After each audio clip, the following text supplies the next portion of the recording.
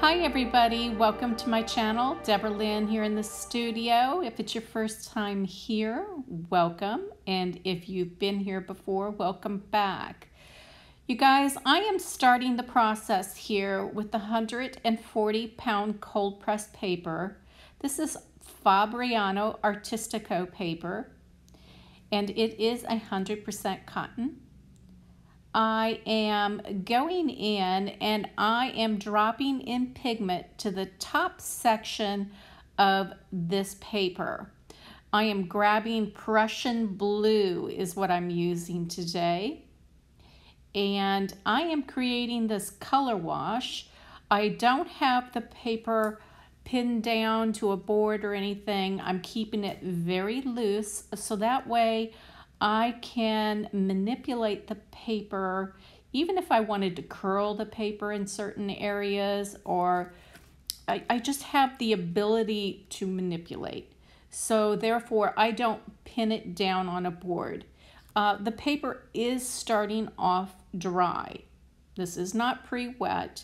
The only time it's wet is when I start putting water down on it from my brush, or it's running down in a flow motion from just gravity. So that's how my paper eventually gets wet. But in this early portion of this painting, what's happening here is I'm creating this wash, but it is also creating white spaces. And those white spaces are very, very key.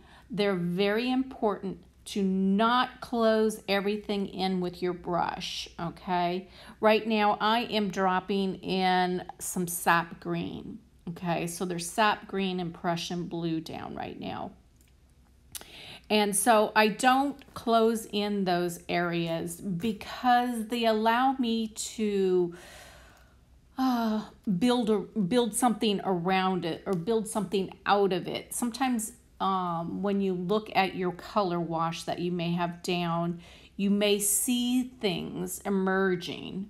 I have a tendency to paint landscapes, and I also predominantly, I'm a watercolorist that loves to paint loose flowers. So I'm always looking for exactly that. I'm looking for flowers. I'm not really particularly looking for a face or maybe an animal so much and then turn it into that. That's not me as an artist, at least right now, okay? I am looking for flowers. So that's what's happening in this painting, okay? So right now I am just getting that pigment down. I have now made what looks like a stalk or a branch or something like that. And I've kind of dragged that through the pigment. That dragging through the pigment is also a really good way of learning how to open up your painting and bring light back into your painting. It's also teaching you how to lift pigment. So it's a good tutorial to practice those things, because we need to learn how to drag our brush through pigment and remove it and blot it off on maybe our paper towel and stuff like that. So the other thing that has now emerged, it almost looks like little aliens hanging upside down there in the top right quarter of that paper. I saw initially a bud form on its own. The paint created like a stem with a little pod-like bud, and that's where this painting, that's all it took, was me to see that, and I ran with it, and then I create some on my own, okay? And I do that in those large open space that I had there. So right now I am creating more of this effect that I call it rays, and I'm just dragging that brush through the pigment and lifting it and wiping it off on my paper towel and then going back in and doing it again. So now you see me adding more depth here, okay? In the background, I want it to look like there's shadows, okay? So maybe there's like a dangling flowers or there's something going on back there. I want a field of depth. And also, because I use a white watercolor, it is a correction material, but it is a white watercolor. Because I do use a white watercolor and it creates very unique effects, the best effects that come from it are when the pigment is very, very heavy and very dark. So that's where you see me really going in and really adding that background depth that's needed for the painting. Now I'm just going in and adding more depth with some green.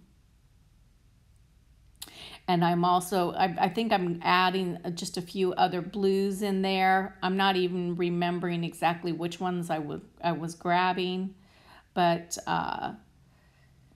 use what you have. You don't have to use exactly what I'm using. I want you to create your own art. I know some of you do like to copy, and that's the best way for you to learn. But I really encourage you, especially with this intuitive way of painting, is to really, really create your own things that you see and just use those fundamental things that I'm teaching you and put them into your own painting. Now, as you can see, I just keep going until I get it to the lightness that I want in that area. But I'm also having to keep an eye on the other parts of a painting. We don't want to keep our focus on one area and then another section of our painting is drying or suffering and things are getting out of control. So you always have to keep your eye moving around your painting and checking and making sure things aren't going crazy. So as you can see, these little pod-like things, they almost look like, in the end, they almost look like little tulips hanging upside down, but tulips don't hang upside down. So I'm not sure what they are. They could be coming from, the look of them might be coming from something I've seen a long time ago, but I don't think so. These are just coming from what transpired in the painting, and then I created into something. But if they look like something to you guys, let me know what you think you're seeing. It's interesting. Sometimes I don't know what I'm creating, and somebody else will say, "Ah, that looks like a calla lily," or something like that. You know what I mean? So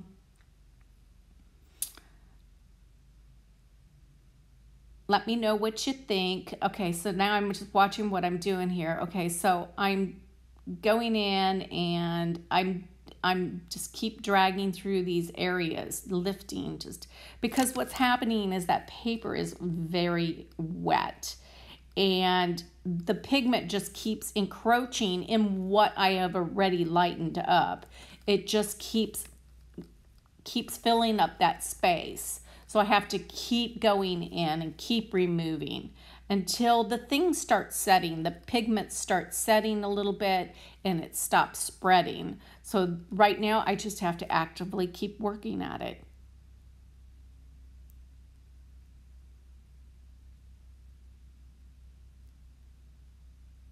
Again, now I'm just adding more depth in the background. So right now I'm building kind of around those like branch things that are happening that I'm building, and just bringing that depth into the background while keeping the branch in the foreground.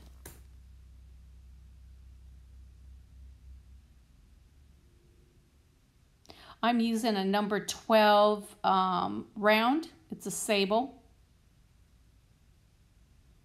All that stuff is usually in my descriptions. I kind of throw a list of what I use into the description, so you can always go in there and check it out. And those links will take you to Amazon where you can buy the stuff.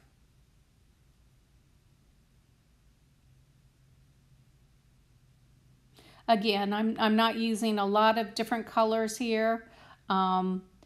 Less is more, because the more colors you put into a painting where you're actually putting color down and letting the pigments blend on the paper, the more pigments you put into the painting, the more opportunity for mud. So less colors, less possibilities of mud. So I'm not mixing paint colors on the side. These are actually mixing on the paper. Right now you're seeing the white watercolor coming into play. This is Dr. P.H. Martin's bleed proof white watercolor. It is a correction material that they have created for their paint line. But I have chosen to use this within my body of work, of art, and it creates very cool aesthetics. Now up at the top left, you can see how that white watercolor, because it's very thick in consistency.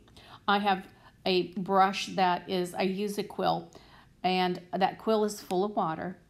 I dip it into the product, and then I dip it back into the water again. So I'm reducing, I'm not making a consistency on my tray for that effect. I'm creating that consistency on the actual brush, and then I go in and I shake it over the painting, and it has that splattering effect in there, and it gives a very bouquet-like, natural organic bouquet effect instead of like the little round circles that you can scrub out. I'm not doing that. So right now you see me just doing these like little rays, a little bit more with my paintbrush, and they're a little bit more defined. They're smaller, but I think it's a really cool effect to kind of still allow all that background of that pure white paper to show through, but it also showcases the color and the pigment really beautifully, and it gives that ray effect. So in my eyes as an artist, I'm looking at it as light is streaming through these hanging, dangling flowers.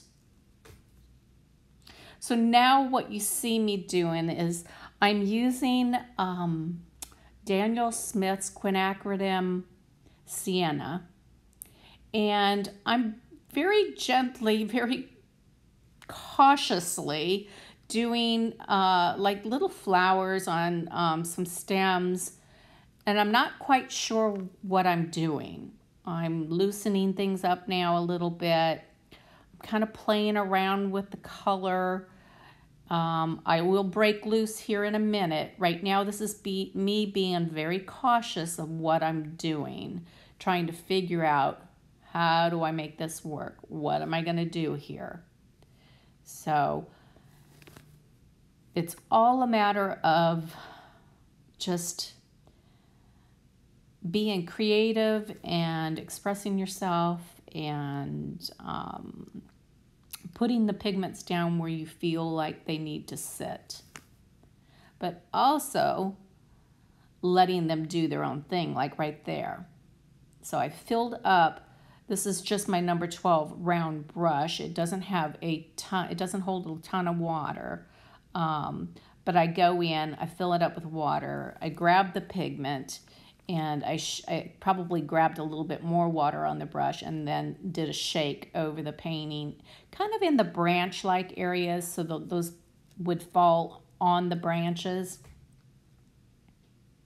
So now I'm dragging that red paint through that branch, which kind of given the branch a really cool effect. So now the colors are mixing together even more, and it's kind of creating a really kind of cool translucent kind of green and red brown kind of color. So it's really pretty. It turned out really nice. So now I'm just moving the pigment now with my brush, spreading it out, creating some kind of flowers. Not sure where these are going. It's all intuitive. And I'm just adding depth right now to the center of those so-called flowers. So we don't want to just spread it out and just let it be. We need to add some depth to it so that the eye goes deep into the painting.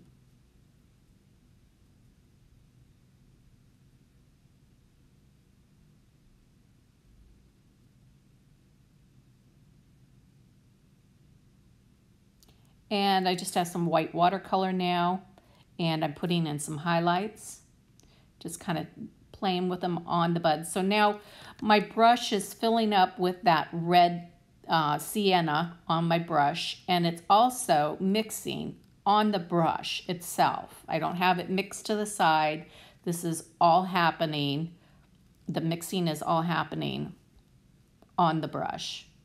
And now I am finding out that the paint that's coming off my brush is kind of a real soft, peachy color. And it turns out so beautiful. This opaque watercolor creates a paint that's like gouache. It is not gouache, but it looks like gouache. And it turned out so beautiful. And these buds, if you look at them real close, they turn out really pretty because the red is kind of mingling still within the color. It just turned out effortlessly beautiful. This is probably one of my more favorite paintings. I'm not sure why, but it's really pretty.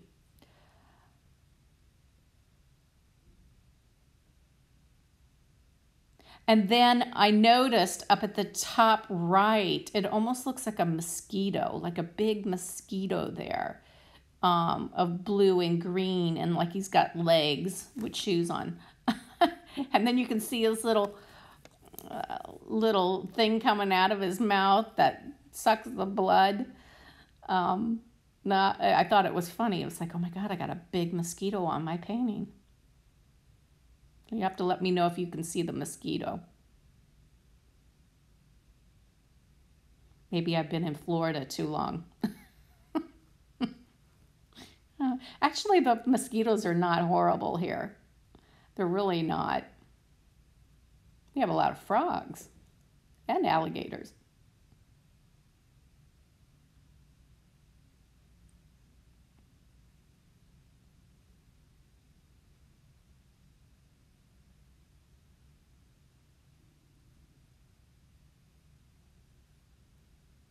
And now I'm just going in with a little bit more brighter white. So I have those peachy colors down, and now I'm just kind of, the brighter whites coming into play. Something didn't happen right there, so I'm just putting a little Dr. P.H. Martin in that spot to cover up a mistake. Something didn't quite work out there.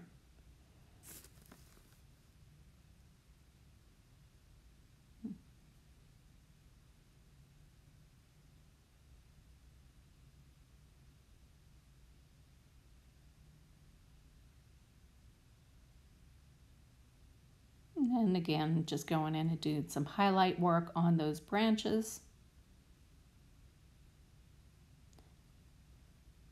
Just kind of pulling the painting together here in the very last stage.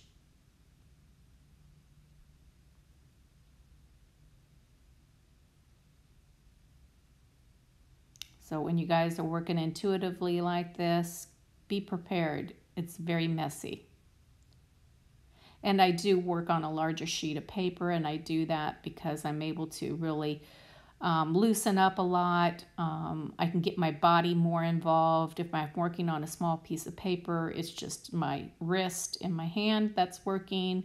Now you can see my arm is actually coming into play, and there's a lot more movement. So therefore, when I paint usually on a much larger scale than a lot of other artists. And I would say most of my paintings are on about a size of a half a sheet.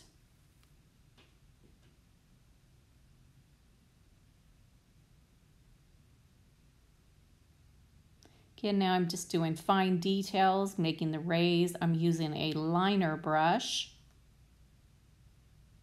I'm not trying to close in any of those white spaces that are still there. I want to keep that still open so that the light can escape. A lot of times we close things in, you guys, and we don't want to do that. Okay, so the bottom right of my painting is very light in color. I don't close it in. I don't want dark color all around. I want the light to be escaping.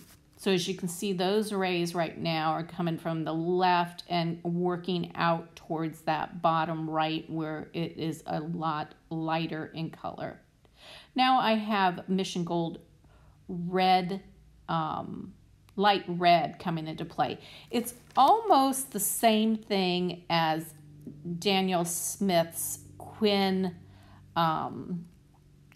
Sienna. So if you don't have Quin Sienna, just use your light red.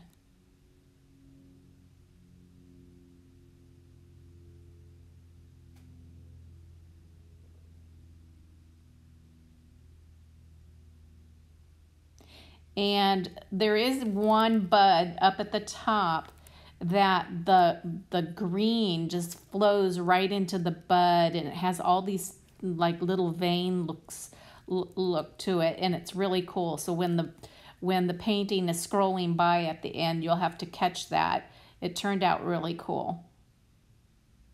It's those interesting things. Sometimes you have to just let the painting do its thing and don't touch it. You know, I could have looked at it and said, oh no, I got to fix that. But I let it go. I let it do its thing. And you want that to happen in your painting with watercolor, because then the watercolor's beauty shines through on your painting, because you're creating you're creating and pulling the painting together, but the watercolors are also doing their own thing. It's like God's hand is in this media along with you. So let the watercolor also do its thing. Don't try to control everything. That's when you're successful with your painting and those interesting things show up. Again, I'm just adding more depth and value. I want to be able to make the viewer's eye see deep into the painting. Now I am building on top of that opaque white watercolor, and it gets a little bit murky right there in the areas that I'm working right now. And that can be kind of tricky. And now I'm just adding even more white to see if that helps out a bit, and it does.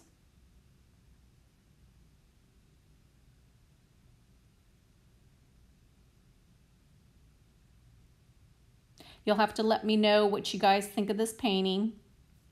I hope you guys, if you do like my channel, please subscribe. If you hit the little bell, once you subscribe, then you have the option to hit the little bell. If you hit the bell, it will notify you when a new video of mine comes out. You don't have to watch it right away. It'll be sitting in there in your little sidebar, waiting for you to watch at a later time.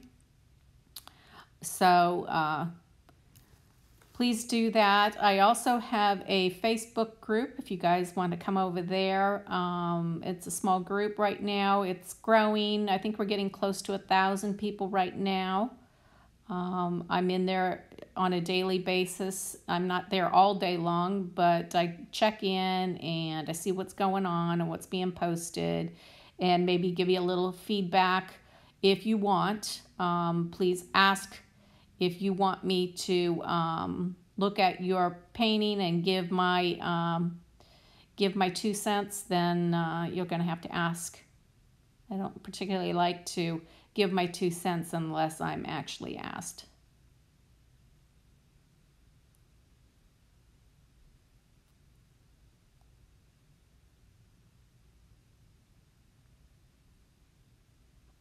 And soon, I'm hoping by, gosh, I don't know when it's going to be.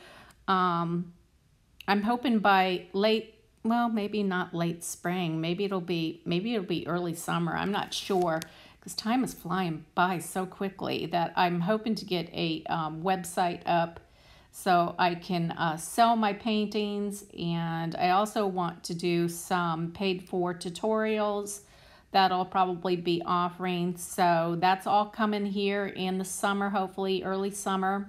Late spring would be great, but I don't know how long it'll take people to build my website once I get them started.